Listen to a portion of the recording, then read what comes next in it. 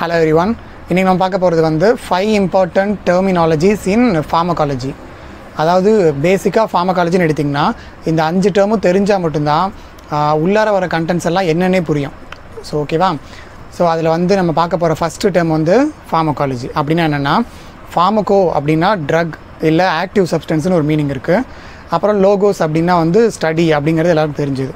So study of drugs, அதாவது ஒரு drug இருக்குன்னா அதை பற்றி கம்ப்ளீட்டாக படிக்கிறதுக்கு பேர் தான் ஃபார்மகாலஜி. இது வந்து ஃபஸ்ட்டு டெர்மினாலஜி. நெக்ஸ்ட் செகண்ட் வந்து ஃபார்மகோடைனமிக்ஸ்.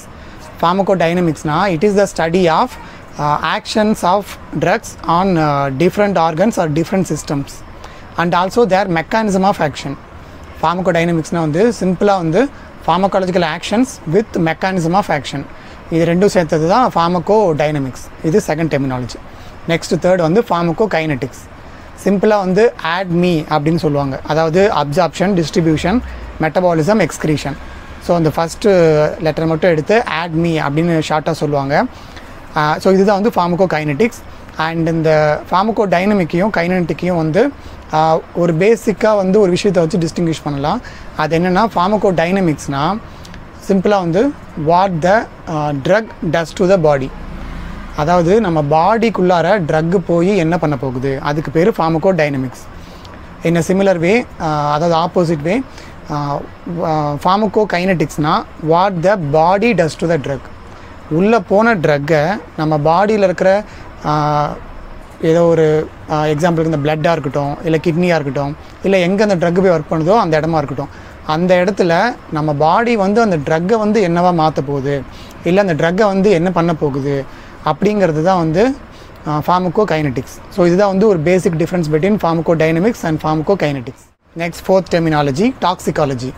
ஸோ டாக்சிகாலஜினா, டாக்ஸினா வந்து நம்ம பாடிக்கு ஒத்துக்காத நாக்சியஸ் எஃபெக்ட்னு சொல்லுவாங்க, இல்லை அட்வர்ஸ் எஃபெக்ட்னு சொல்லுவோம் டாக்ஸினா. இதே மாதிரி லோகோஸ்னால் வந்து study. So study of toxic effects, அதாவது சிம்பிளாக வந்து study of adverse drug reactions along with Poisson's.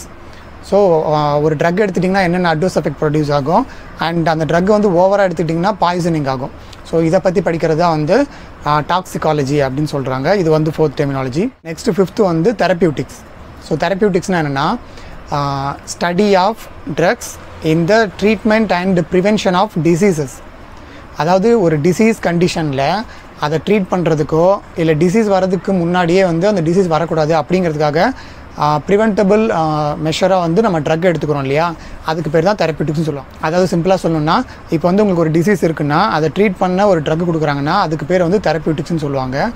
இல்லை உங்களுக்கு வந்து ஒரு கண்டிஷன் வந்து இருக்குது, பட் அதை வந்து டெவலப் ஆகக்கூடாது, வேறு கண்டிஷனுக்கு போகக்கூடாது அப்படின்னு ப்ரிவென்டிவாகவும் கொடுப்பாங்க. ஸோ இந்த மாதிரி ட்ரீட்டபிளுக்கு, இது மாதிரி ட்ரீட்மெண்ட்டுக்கோ இல்லை ப்ரிவென்ஷனுக்கோ வந்து ட்ரக்கை வந்து யூஸ் பண்ணுறோம் இல்லையா, அதாவது டிசீஸோட ட்ரீட்மெண்ட்டுக்கு யூஸ் பண்ணுறோம் இல்லையா, அதுக்கு பேர் தான் therapeutics. So these are all the 5 basic terminologies used in pharmacology. அதாவது பேசிக்காக ஃபார்மகாலஜினாலே இந்த 5 டேர்முங்கிறது வந்து நம்மளோட 5 ஃபிங்கர்ஸ் மாதிரி. ஸோ இந்த 5 டேர்மும் வந்து நமக்கு எப்போவுமே தெரிஞ்சிருக்கணும். அப்படி தெரிஞ்சிருந்தால் மட்டும்தான் ஃபார்மகாலஜி நீங்கள் வந்து உள்ளே போய் டீப்பாக படிக்கும்போது இந்த டாபிக் வந்து this topic will comes under ஃபார்மகோடைனமிக். So okay, mechanism will come under ஃபார்மகோடைனமிக், then pharmacological action also come under ஃபார்மகோடைனமிக். தென் வேறு ஏதாவது அப்சார்ப்ஷன் இல்லை டிஸ்ட்ரிபியூஷன் இல்லை பயோ டிரான்ஸ்ஃபர்மேஷன், நீங்கள் எடுத்துக்கிற பேராசிட்டமால் வந்து வேறு ஒரு ஃபார்முக்கு கன்வெர்ட் ஆகுது. So this topic comes under ஃபார்மகோகைனெட்டிக்ஸ். இல்லை இந்த பேராசிட்டமால் வந்து நிறைய எடுத்துட்டோன்னா வந்து ஹெப்பாட்டிடாக்சிட்டி வரும், இது வந்து கம்ஸ் அண்டர் டாக்சிகாலஜி. பேராசிட்டமால் ஃபீவருக்கு எடுத்துக்கலாம், இட் கம்ஸ் அண்டர் தெரப்பியூட்டிக்ஸ். இந்த மாதிரி ஃபார்மகாலஜிக்குள்ளார நீங்கள் உள்ளே படிக்கிற எல்லா டாப்பிக்குமே it all comes under this ஆக்சுவலாக 5 இல்லை 4 கேட்டகரிஸ். ஏன்னா ஃபார்மகாலஜிக்குள்ளே தான் இந்த டாபிக் எல்லாமே வரும். பட் பொதுவாக நம்ம இப்போ பார்த்தது வந்து 5 terminologies used in pharmacology. And I hope you guys understand this lesson, and if you have any doubt you can text in the comment box or else you can mail.